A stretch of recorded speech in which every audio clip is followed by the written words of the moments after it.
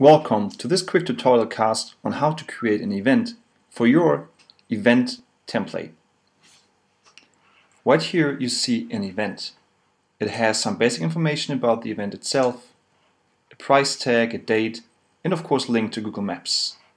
Users can sign in over here, they can promote the event, and they can choose to sign up to your newsletter. And of course, if you want to, they have to agree to terms and conditions. So let's check out the dashboard.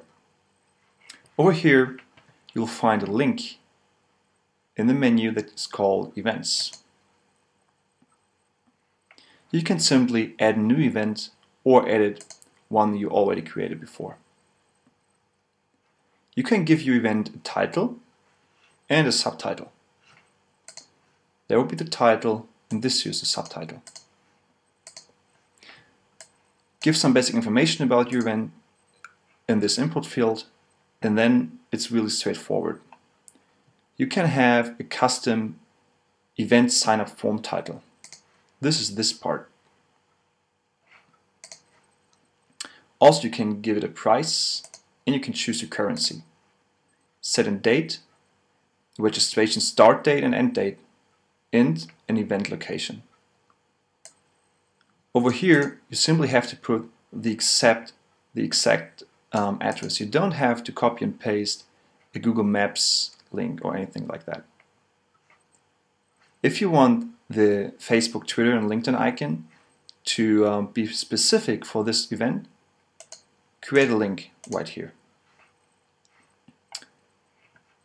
If you want background images to load for your event, like here, we have a background slider, simply upload an image that's not too big via this form.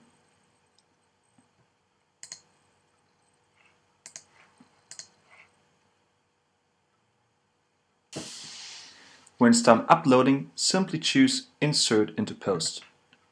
And that's it. When you're done, simply click on Publish or Update in my case, and that's really it. If you have MailChimp integration activated, you can choose a MailChimp list. You need to have one list created already within your MailChimp account, and then all those lists will appear in this drop-down menu. If you activate MailChimp, users who sign up for email will be automatically added to your MailChimp list. Okay, that's really it. If you have any more questions, just drop us a note via our profile page on ThemeForest. Thanks.